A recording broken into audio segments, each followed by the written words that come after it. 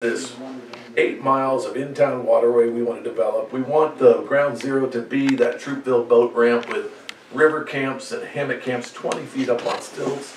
John's brought us experts from Florida and everywhere in between, raised septic and stuff like that, because we know that's a traditional floodplain in there and it floods quite often. It's a confluence of the Little River and the Withlacoochee, so we want an observation platform in there. And then the icing is I also would love an outfitter. We pitched it to Boys and Girls Club just to say, wouldn't it be neat if you were the outfitter, you taught those kids business, and you were the ones that ran people up or down that river for pickup or delivery. And they're excited about it too. Yes, that would be a great teaching tool for us, and they already teach kayaking and kayaking safety. So there's just the overview. It got even better when this beautiful woman came along and say, you got what, 28 acres there? I got that times 3. And your family, in your family, for how many